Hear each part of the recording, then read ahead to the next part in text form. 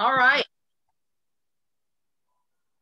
Hi, virtual good evening to all of you that are joining us. I'm Karen Daniels and I'm with Thurston County Equine Outreach. On behalf of our president, Jennifer Line, I'd like to welcome you to our very first visual training on equine emergency response planning. We're a volunteer group with Thurston County Emergency Management Department.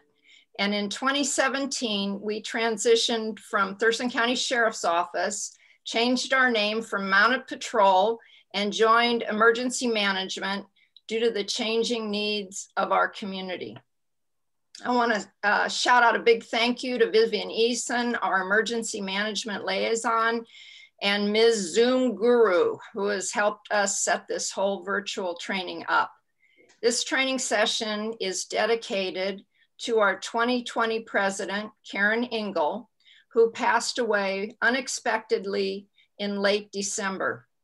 Karen's vision for TCEO was to produce a video that guided horse owners to develop their own personal emergency response plan for any disaster that might come up. Well, this is our very first step towards that goal. Unfortunately, our honored guest speaker tonight, our keynote speaker, Stacy Kendall, who is the founder of Southern California Equine Emergency Evacuation Initiative, is unable to participate. She called me about 5:30 this evening. She was on her way to an incident command. They had a huge fire as a result of a car accident, wildfire, and she was responding to that because it was near a horse facility. So she's unable to join us, and I will pitch in and try to share with you as much information as she is related to me over probably the last 3 to 4 years that we have been in phone conversation over their initiative down there. Sue Beal is going to share her experiences with the September 2020 Bordeaux Ranch Mima Prairie Fire and provide valuable lessons learned from the perspective of the been there, done that. She's involved in that whole incident and can share with you how that came out and what she did following that incident. And I'm going to take you through our emergency response action items, our protocol forms, information, all of which are accessible on the website and are on our Facebook. And we'll give you all that information at the end of this presentation. We're going to ask you to hold questions and probably post questions either through our email or on a chat box. But we're going to run through this in an hour, and there will be an opportunity to give us your feedback and thoughts. And we'll probably schedule a second or third initiative because we're not going to be able to cover everything tonight. So you see the slide, the purpose of the presentation. It's basically fairly simple. We want to increase your awareness of natural disasters that could potentially affect your horse. This is all about horses and mules. Your barn, your training or boarding facility, if you don't have a response plan, if you have not thought about what if something happens and I'm at work, I'm at school, I'm out of state, I'm on a camping trip, and I get a call that there's a fire or a flood and my horses need to be evacuated. We want you to learn what SCE, the Southern California Equine Evacuation Program, has accomplished since their initiative probably 5-6 years ago in response to California fires and floods, and why we have used their material to develop our protocols. So we're using everything California has done. We're not trying to reinvent the wheel. And we think they have just an absolutely wonderful model to follow. You'll hear firsthand from Sue Beal what it's like to be on a quiet trail ride with one of her best friends in Capitol Forest and get a phone call that a wildfire is sweeping through her neighborhood on the border of Capitol Forest.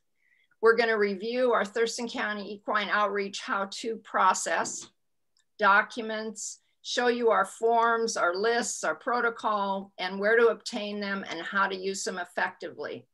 And we're going to walk you through how to develop your own personal emergency response plan that will work for your particular situation. And finally, we need you. Any interested community members, we need you to join our volunteer group and help us spread the word to make our community safer. There are quotes on that previous slide that I just want to bring your attention to. You all have heard of the fires in Australia that resulted with 500 million wildlife and animals killed in Australia. And they say time and time again, if you don't take precautions as soon as possible, when you have that enthusiasm, when you have that initiative, the chances are that you won't do anything at all to prepare for an emergency. So I strongly urge you to get going on this before the dry season, to get going on things to put together for a response plan. Start with that enthusiasm and don't end with complacency. Don't think about incidences being just in California or in the South with floods. Thurston County's had wildfires at Scatter Creek, came very close to the Scatter Creek stable riding center and arena in 2018. In Grand Mound, they had a fire that jumped the freeway. And in 2020, last September, we had the Bordeaux Ranch Mima Prairie fire. We've had floods in Lewis and Thurston County in '96 and 2007 and 2009, where we had to help through mounted patrol, rescue animals and evacuate animals from floods. Of course, our big earthquake in 2001, we learned that cell towers were out, landlines didn't work, and there were no phones that worked, very few phones that worked unless you had some type of emergency phone. We've had landslides, mudslides, and snowstorms in our state and natural and man-made disasters. So all of the things we're going to talk about tonight are totally pursuant to what needs we have in our state. I'm going to jump into some information, try to do the best I can with sharing some information from the ski program. This started as a volunteer program in California, Southern California, about 5-6 years ago with 10 members. At that point, they were experiencing fires during what they called fire season. It was maybe once a month, twice a month that a fire would pop up. All of a sudden, they had 7 fires in a week in December of 2017, and it resulted in over 100 horses killed in that 1 week. The fires were the San Diego County Lilac Fire, and some of you have probably remember hearing about these on the news. It was at the San Luis Rey Training Center, which is a supportive center to Del Mar. They had over 500 stalls, 474 horses were there, and they lost 46 horses that died in that fire. At 11 o'clock, some of the staff smelled smoke. The fire was several miles away. There was one vet on duty that day, and he called for immediate evacuation of the horses. They started evacuating horses and bringing trailers in. The fire came up to 300 yards away in a canyon, and the wind grew from 20 to 60 miles an hour. And the wildfires in that vicinity resulted in closed roads and only first responders were allowed in, and they were only evacuating people. The evacuation vans and horse trailers couldn't get through the blocked roads. By 5 o'clock, the trailers finally arrived to evacuate horses to Del Mar, but they had lost a number of horses. December 5th to January 9th, they had the Creek Fire in LA County. There was an Arabian ranch that had young foals there that weren't halter broke. They couldn't get the foals in because they couldn't catch them. They couldn't lead them. They couldn't get them in the trailer, and the mares wouldn't leave the foals, and it was a total cluster. They lost in that LA County Creek Fire, they lost 29 out of 60 horses. There were 115 people evacuated, 3 firefighters were injured, and the fire didn't stop entirely until January 9th when it started raining. The final fire I'm going to talk about was, the Rancho Padilla fire. And that was on December 9th in 2017. They had 60 stalls. It was a private boarding stable owned by the Padilla family for 29 years. There were 29 out of 60 horses that died in that fire. Some of the stall doors were locked because the owner of a stallion there had put a lock on a stall to prevent people from breeding his stud for free. And so a number of the other renters followed suit in that, and they couldn't get the keys in time. They couldn't open the locks, and 29 horses perished in that fire. The fire department directed evacuation of family and friends only and would not allow evacuation of horses. The final fire was the Thomas Fire. Many of you have heard of that, and that was in Santa Barbara County, and that was in December as well. It was the largest fire in California history with over 273,000 acres burnt. It was a result of this horrific week that people were mobilized in Southern California to do something specifically about these horse farms, boarding facilities, to make sure that when they had transport groups and trailers ready to evacuate, that they would be allowed through the line. You'll hear from Sue about the Mima Prairie Fire. We had trailers and people lined up. They saw on Facebook there was a fire at Bordeaux Ranch. People jumped in their trailers or hooked up their trailers and trucks. They were lined up on Waddell, ready to evacuate, and the fire and law enforcement would not let them in that subdivision. The same exact thing happened in California. So Stacy Kendall and this ski group started working with agencies. They developed a partnership with animal control, with state and federal forest agencies, law enforcement from county and state agencies, and fire departments from county and state agencies in 10 counties, from San Luis Obispo to the Mexican border. Stacy has recently told me that, and I think she put this on Facebook, that the narrative has changed for Southern California. It used to be they talked about fire season, and now they say it's always fire season. It used to be once a month or so, and now it's almost daily that they are responding to fires. So their general guidelines are that the call centers, the 911 dispatch and call centers, if there are horses involved, they put notes on Facebook, and ski transport officers will gather their transport teams. They have developed evacuation teams, transport teams with 3 members. They have 1 person to drive that has to be a horse handler, certified. 1 person to handle horses that has to again be certified to handle horses, and 1 to document and photograph all activities.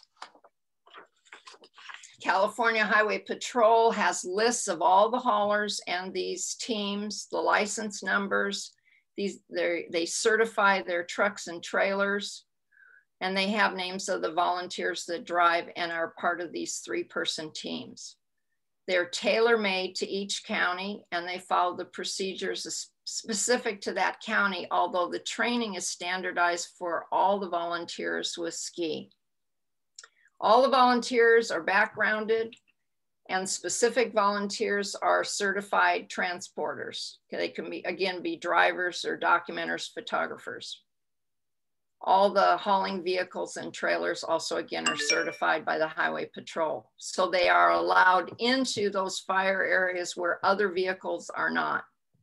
Even some of the owners are not allowed in there, owners of homes. They hold clinics for organizations, agencies, horse clubs on how to be prepared.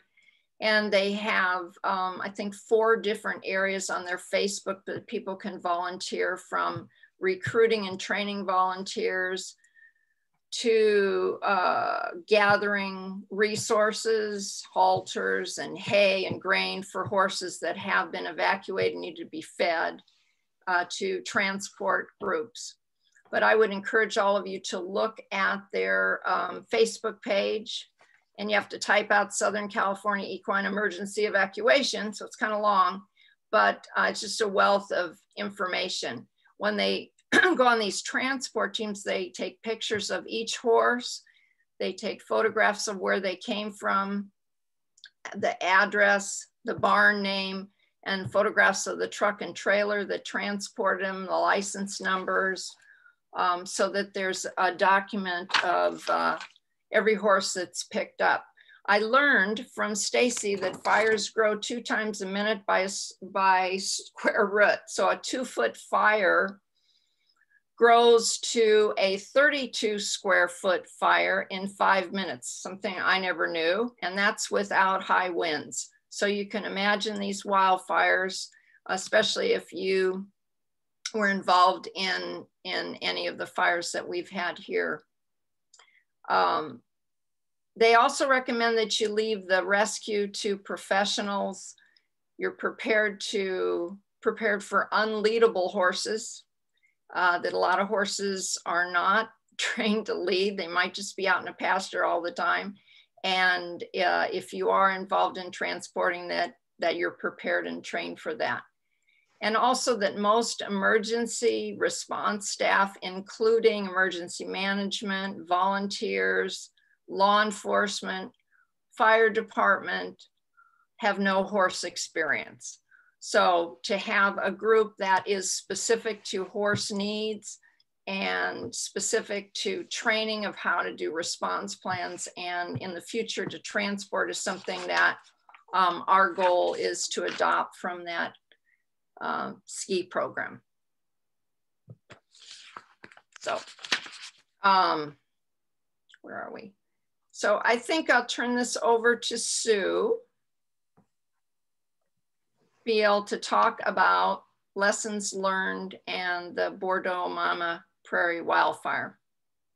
Go, Sue. Thank you. Well, thank you, Karen. I have quite a passion for this topic because of what happened to me on September 8th. And you can see this is a picture of Mima Prairie. And that is my neighborhood right there where all the smoke is.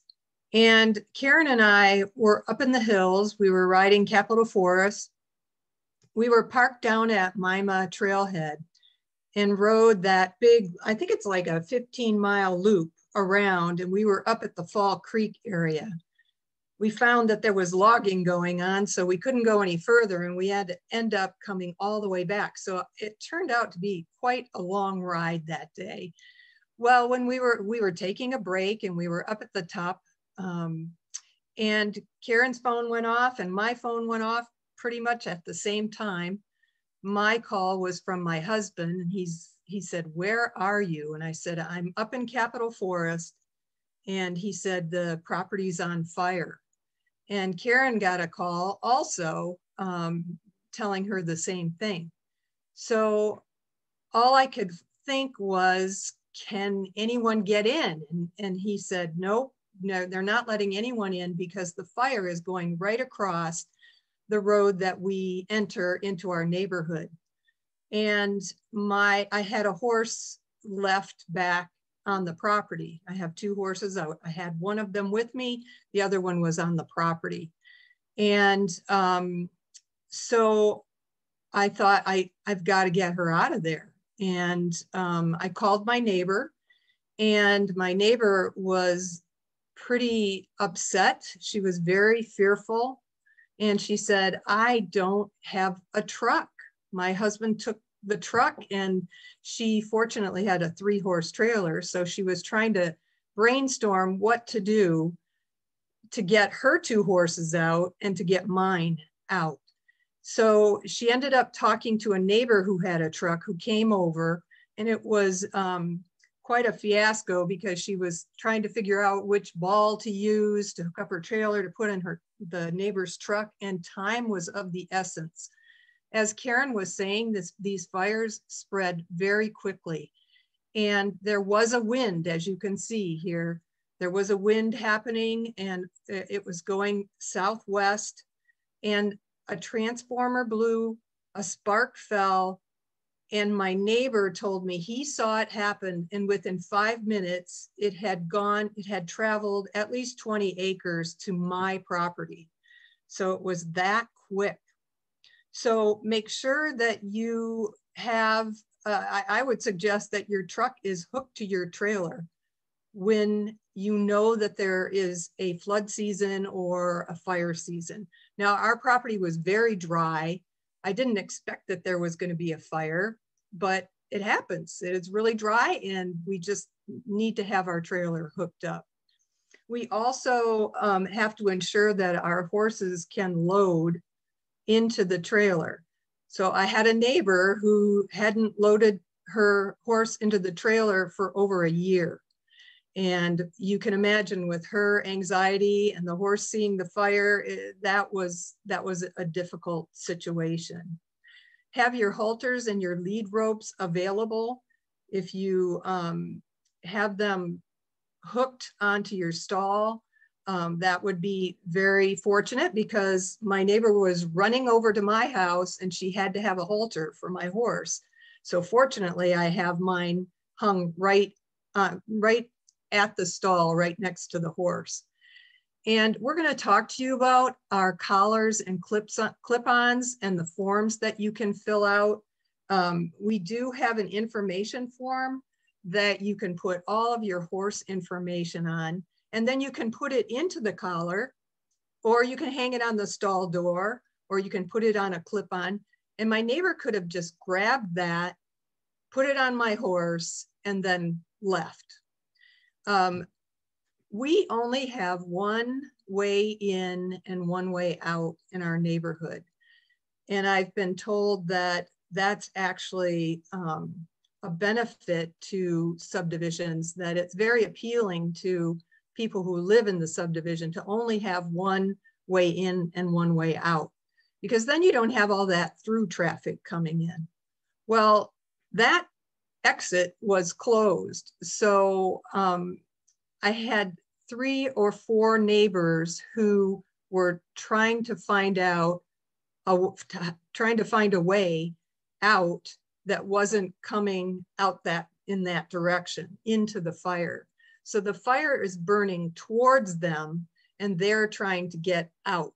So they tried to go west, which, as you can see, is Capitol Forest.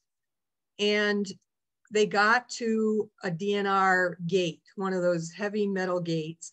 And of course it was locked, so they couldn't get through there. So one of the neighbors had a chainsaw, and he was trying to cut the gate.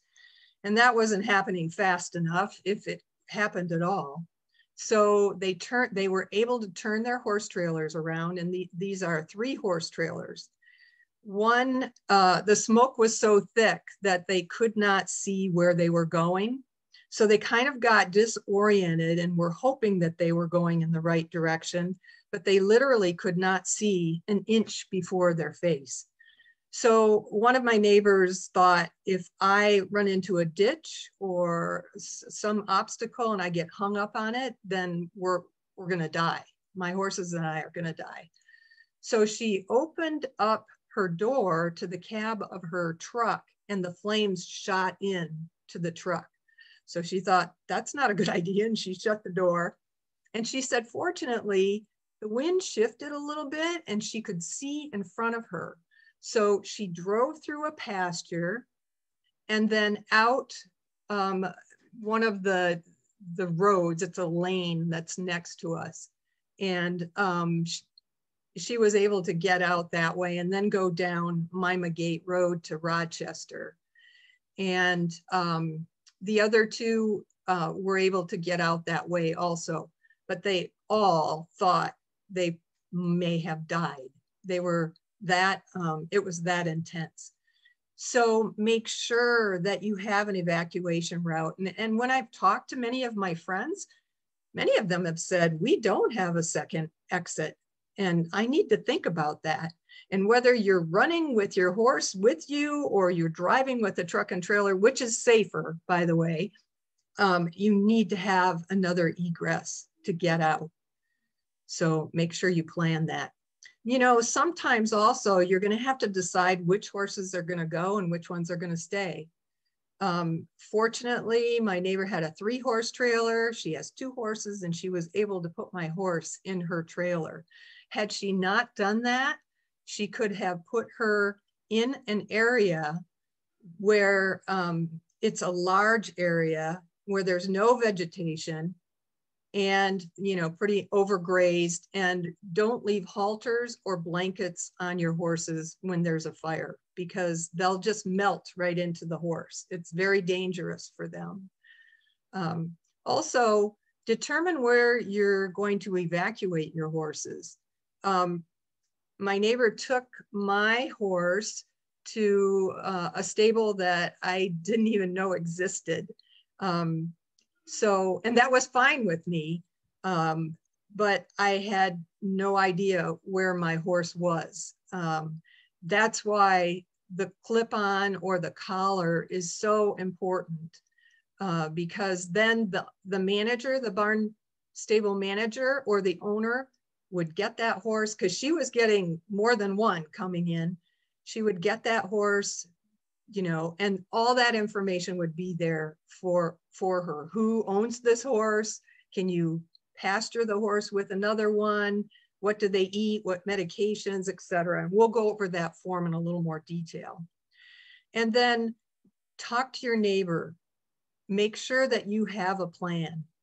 If I didn't, you know, I've ridden with my neighbor, we're very good friends. If she thought about my horse, if we weren't friends, she wouldn't even thought about, oh my gosh, she, you know, the other horse is still there. So make sure you do talk to them, and maybe you can plan an emergency evacuation route together. And then have emergency numbers with you at all times. When I was up in the forest, Karen and I were talking, I said, you know, my neighbor doesn't have a truck. What are we going to do? And Karen was immediately on the phone to talk to people who had trucks and trailers to help out. And boy, they did. They rallied and they came and they were lined up. I think they were at the Maytown Saloon or the Little Rock Saloon, and they were parked along the road. And it was, when Karen and I came out, we came down Bordeaux Road, which you can see, that's right where the fire is edged right there. It was pretty daunting to see those trees on fire and drive past that. And then when we came down Mima Gate, all the trucks and trailers were all lined up. And it was just like, wow, people are so generous to give their time and energy to save horses. So having those emergency numbers with me were very important. So another thing that I learned is that my property needed some work, and I needed to make some improvements because of the high fire risk that we have out here in the prairie. So one of my neighbors was over and he was hosing down the area around our house because he knew if he saved my house, his house would be saved. So while he was hosing it down, the power went out, and then of course I had no water. So we couldn't continue to water it. Another neighbor had just turned their sprinkler system on, And that really helped. You could see that it did not burn wherever the water sprinkler system was. So we installed a sprinkler system and a generator, and then we put a 2 to 3 foot rock border around the house. So because the fire actually burnt part of my house, it just burnt the grass all the way up to the edge and then started the house on fire. So having that border, I think, is going to be helpful. And then we put pavers down around our propane tank, because that would have been a nasty thing that would have happened if it would have started on fire. So the other thing is be sure to review your insurance policy. We had not looked at our insurance policy in a number of years. And what we found is that we had insured the barn for about $50,000. And you know what? We could not build a barn for $50,000, not anymore, especially this time. And also our fencing, the insurance paid 25% of the cost of the fencing and the loafing sheds. All of that was burnt. We had to rebuild all of that. So it was a huge expense to us. So these are the lessons that I have learned. And Karen's going to give you some more information. And you're muted, Karen. How's that? Okay. Thank you, Sue. One other comment I want to make about this Bordeaux fire is my niece worked at a boarding training facility that's located in the Bordeaux subdivision, and found on the generator issue, our first action item here, that when she saw the sparks come off the electrical iron start that wildfire at Bordeaux and head towards the barn that had just under 40 horses, I think they had 38 or 39 horses in stalls in the barn.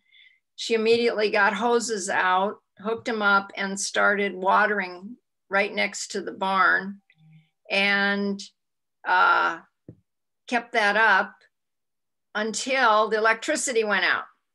There was no hoses, there was no water, and she couldn't stop the fire that was approaching.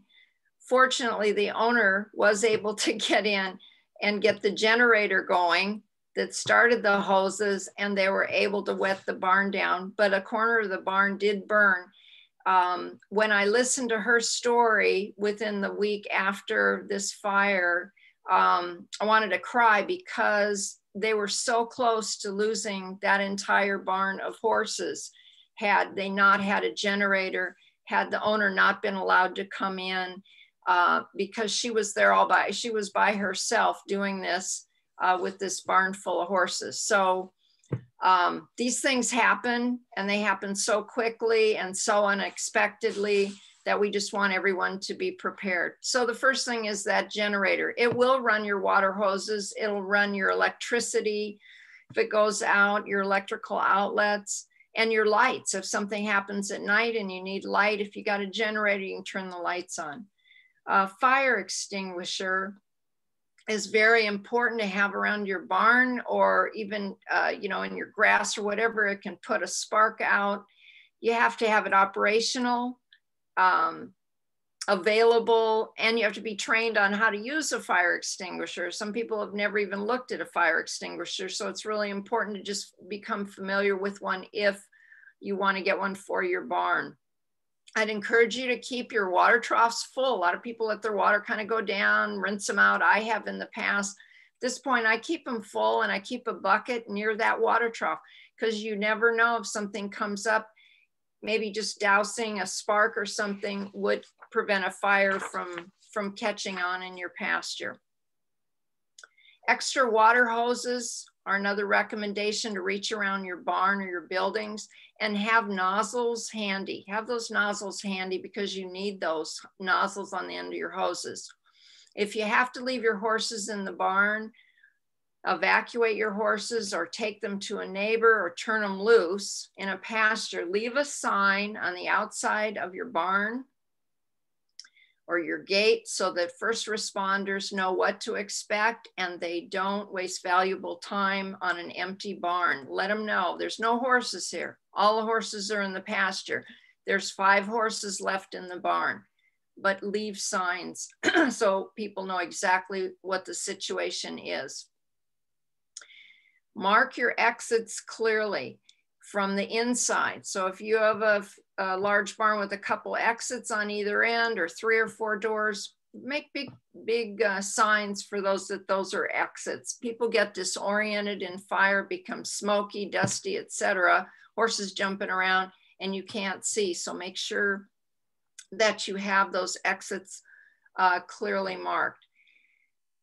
Another thing that fire departments and emergency management stress is to drive down your street and see how clearly you can see your street address.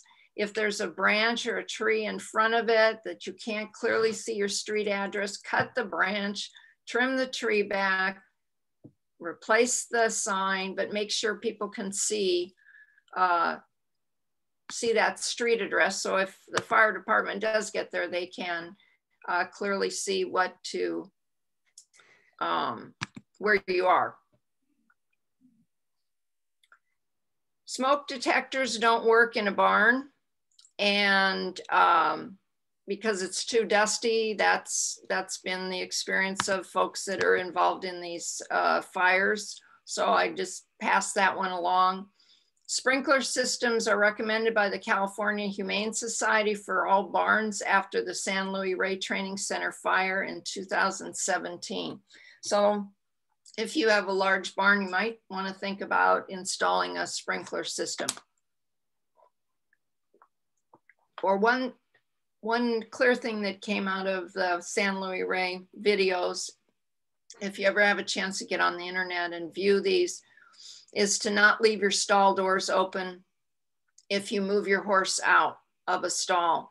When these horses are in the middle of an evacuation and people are running around and adrenaline's running, if they get loose, they go right back to their stall. So you will see in that San Luis Rey video, horses that got away, people that turned horses out of their stall just to move them out. There weren't enough halters or people to lead them, so they just turned them loose thinking they would run out. They did run out. They did run around the barn. There's a whole herd of them that ran around the barn, and they went right back in that burning barn to their stall. Their stall doors were left open. They went in the stall and burned. So if nothing else you get out of this, do not leave your stall door open when you pull a horse out to evacuate it in an emergency. Conduct practice drills. This is what Sue talked about. Talk to your neighbors, do tabletop exercises with your neighbors and friends.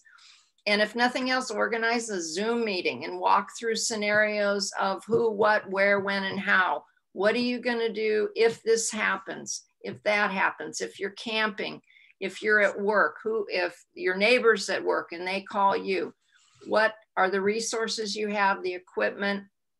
What do you need to take care of your friends and neighbors, and what do they need to take care of your horses? Same way. If no other options exist, or if other options exist, I should say, don't use rogue volunteers that you don't know to haul your horses. We've heard lots of war stories relating to volunteers that showed up posing as well-meaning helpers and either forgot about taking down names and numbers of where to go or where they were going. The horse owners didn't bother to take license numbers down or names of people that were helping them evacuate their horses, and some of them never saw their horses again. In the Texas floods, we've heard about the Texas floods, people showed up posing as FEMA workers with horse trailers and ended up stealing their horses, and they never saw their horses again. So lots of war stories. Know who's taking your horse. Get some credentials. Look at driver's license. Take a picture with your phone of their license numbers, and just don't let anybody take your horse away. Goes without saying, wood barns are the most susceptible to fires. So make sure that any grass or bushes or cut back, cleared out of the way of your barn. Sue talked about keeping extra halters in your trailer, your barn, your pasture, and try to use cotton or rope halters for any emergency evacuation because nylon burns easier and faster. Bolt cutters will get you through lock stall doors, gates, and fences in an emergency evacuation. They needed that in that Rancho Padilla fire. Always keep a toolbox handy, either in your trailer or your truck or your barn or all three. Have those tools available that you may need, whether it's Chicago screws, bolt cutters, pliers, hammers, etc. Have just the essentials, and we have lists of those that we'll share with you. What's not on here is a no smoking sign on your property. So for heaven's sakes, hang up a no smoking sign so people who come to visit, just walking through, don't light up. It's super dangerous to have any type of smoking. There's too many combustible things. And speaking of combustible materials, try to store any combustible materials such as hay, grain, shaving, sawdust, where horse stalls are not located, somewhere else, another building. Highly recommended. It's a tough one, as many of our barns are designed to have all of that in one place. But if you can, try to store those combustible materials somewhere else. So we've given you some background and ideas of action items to consider. Keep in mind that these are only recommendations. They're a compilation of best practices from across the country, specifically California.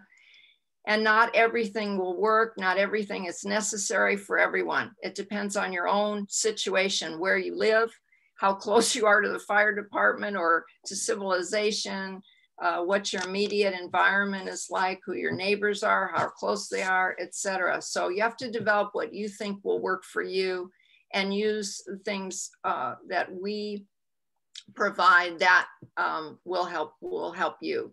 So I'm going to walk you through our 8-step protocol.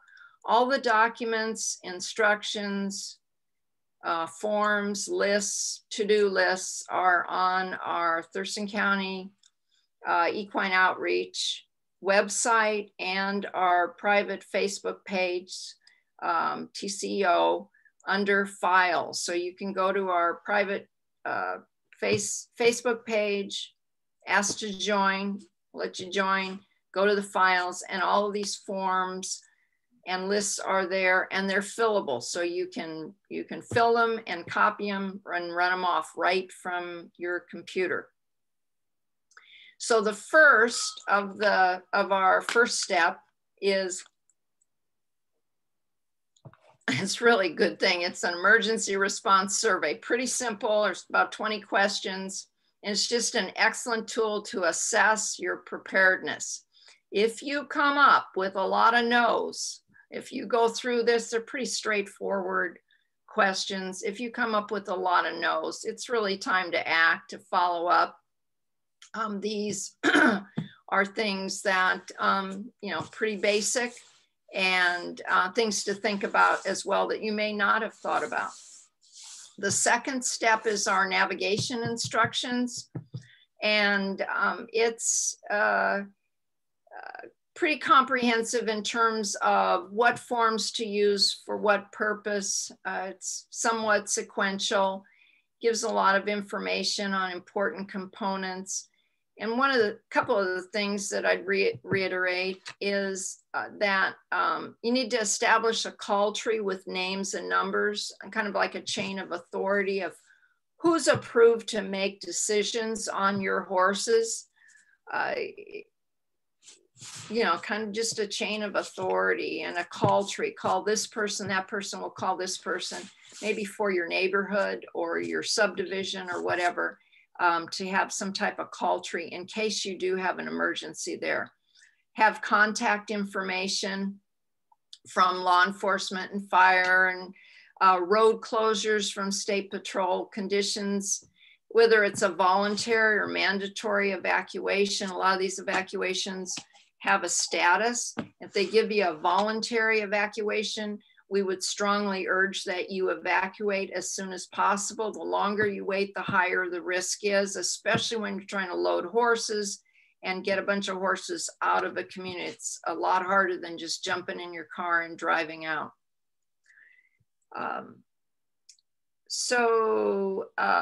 The to-do list, let's see. Yep, the to-do list. This is just a compilation of best practices and recommendations to ensure you're prepared for any emergency involving your horse or mule. And as you accomplish these tasks, you can check them off. It's pretty straightforward. It relates back to the survey and to a lot of the protocol that other states have found to be very effective. We have a go bag list. While these lists seem a little overwhelming and woo, geez, I'll never get to all that.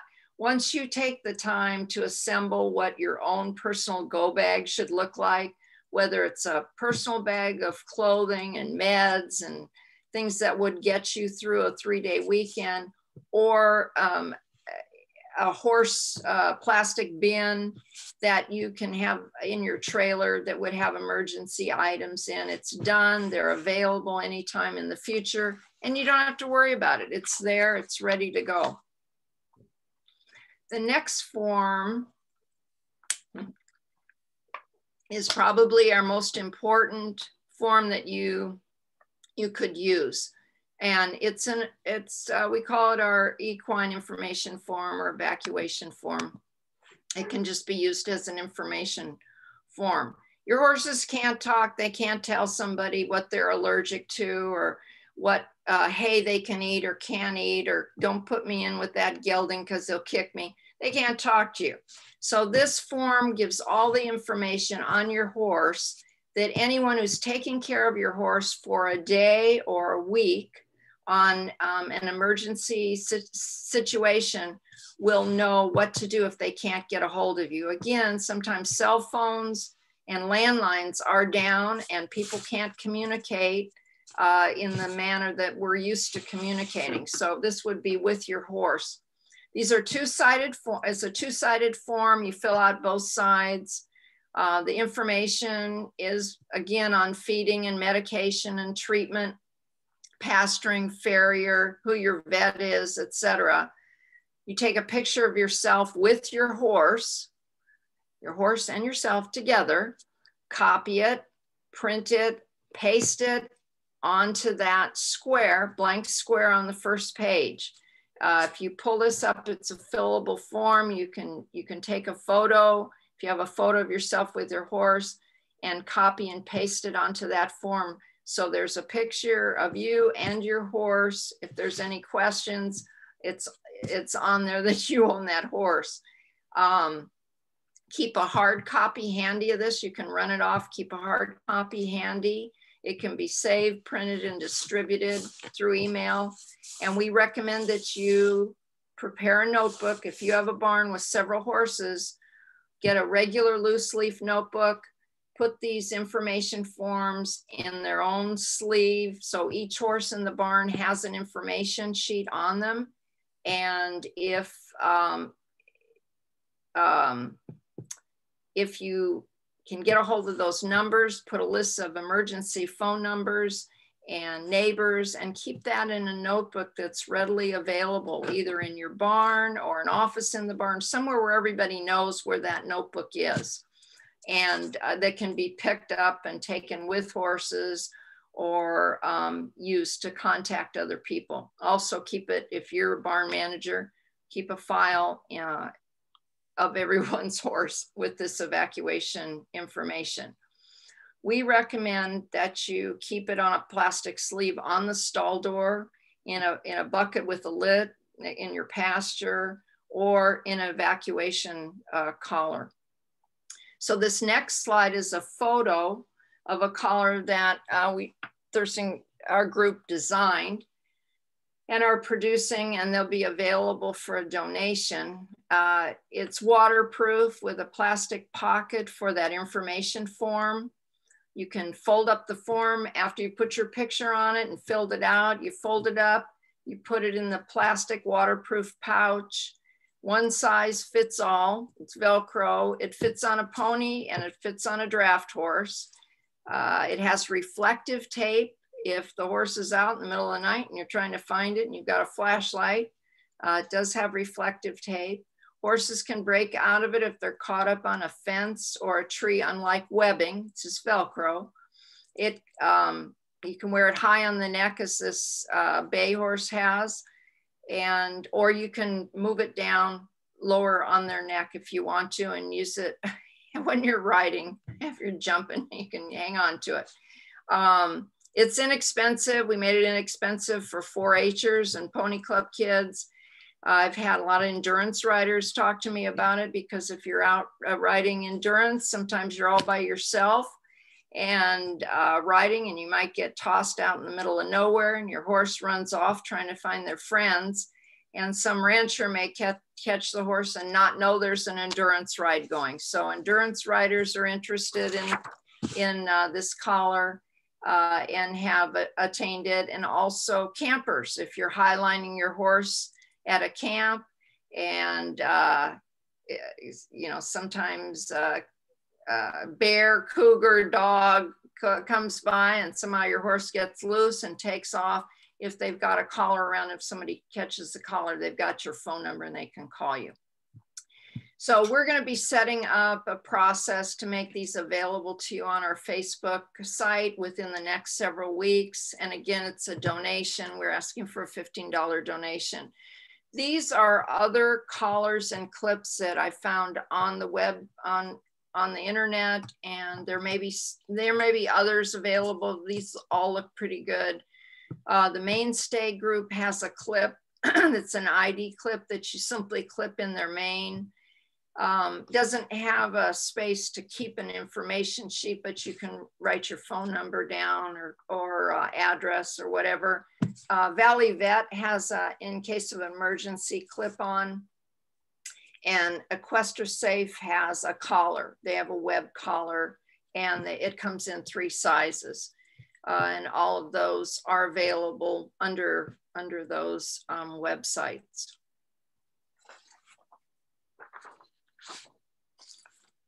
So I want to talk just a little bit about what our initiatives are right now and then in the future. We're in the process right now of distributing letters, kind of an introduction letter to our group with our 8-step process on developing an emergency response plan. And we're sending that out to stables and barns in Thurston County. We're starting with our county. I know that some of these links have gone outside Thurston County on this video training, virtual training, but we're really interested in doing a good job for our county first and then sharing. And of course, everything that we have is on our website and Facebook, so people can use that. It's public domain. Everyone can use the information and forms free of charge that we have on our website. We're working in the future with emergency management to map all of the stables and barns in our county. And that really means that taking the sheriff's districts, which our county has 5 districts that the sheriff's office sets aside. The fire department has districts, and overlaying a map or mapping of barns and stables that have a high number of horses, training stables, boarding facilities, mapping out where those horses are as it relates to the districts, and then conducting a census of how many horses are located in that district. These are future goals. It isn't going to happen right away, but we're following the model of California, and this is what they're involved in, because what they found when they've done the mapping, when there is an emergency or a fire, they know how many horses are in these various training facilities and barns, and then they can direct the right amount of resources to that area rather than trying to guess, well, how many horses? Do you have 5 horses or do you have 50 horses? Oh, look, they've got a boarding facility for 25 horses. So they can deploy the correct number of resources.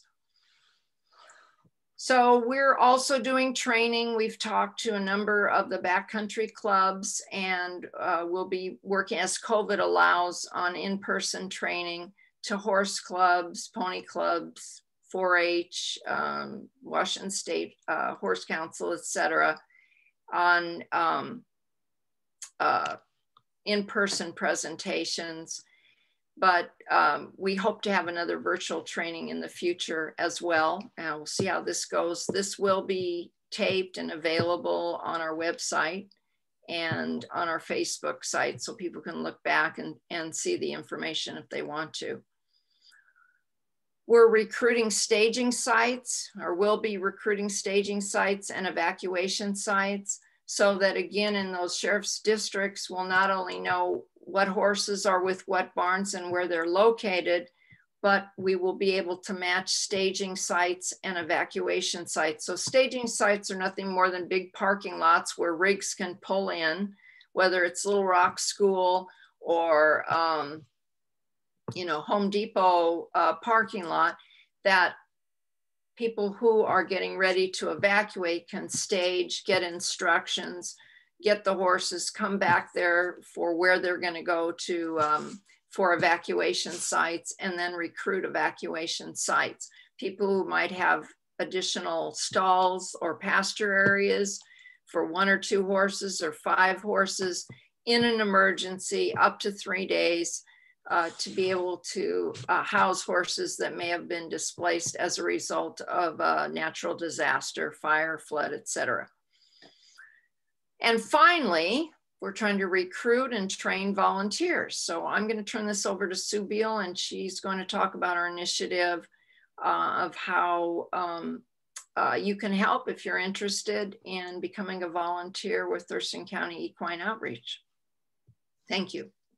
Thank you. So you've heard my passion about having an equine evacuation response plan. I've had 3 fires here on my property, and twice I've had to evacuate my horses and I still didn't have a plan. So my bad. And I'm not going to do that again, because each time it gets worse and worse. And I almost lost a horse. I almost lost good friends, actually. So I really am happy to be a part of this group and feel energized to get the word out to have a response plan. Some people I've talked to say, well, I don't have a horse. What can I do? And do I have to drive a trailer and pick horses up? And so administration, we need a lot of help with Facebook and a website editing, because I struggle a bit with navigating that. So if somebody is a whiz-bang person in those areas, that would be great. We need help with correspondence, with gathering resources, and of course, recruiting volunteers, more volunteers, conducting trainings like this and making presentations, writing articles for newsletters to get the word out, and just doing a host of things in an administrative position. Also, then if you do have equine experience, we are going to be training for a transport team, as Southern California has done. That's down the line further as we get more organized. But more to come. We would love to have your energy and ideas. All right, so that's a wrap. Thank you very much, everyone, for joining us. If you have questions or comments, please email us at Thurston County Equine Outreach, oneword.com. We'll get your questions, our comments, and respond back to you. Remember to join our private Facebook page. And that's Thurston County Equine Outreach to access information, lists, forms, articles. We also have a website with emergency management, and those forms are on the website. They're fillable on that county website. And then we have a Facebook page that's a community Facebook page. Emergency management will use that to publish directions if there is emergency or alert. They will use that community Facebook page to do that. Our private Facebook page, I'd encourage you to join that because we can set up communication on that private page if you have questions and answer them quickly. So anyway, we've got most of that covered. We look forward to hearing from you. We're always open to your ideas and thoughts on how to make our community safer for our horses and of course our mules. Don't forget the mules as well. But thanks everyone for joining us. And we look forward to working with us. Send us an email. Let us know what you liked about the presentation, what was boring, what we should omit. We're open to any positive criticism or critique. We just want to get better and reach as many people as we can.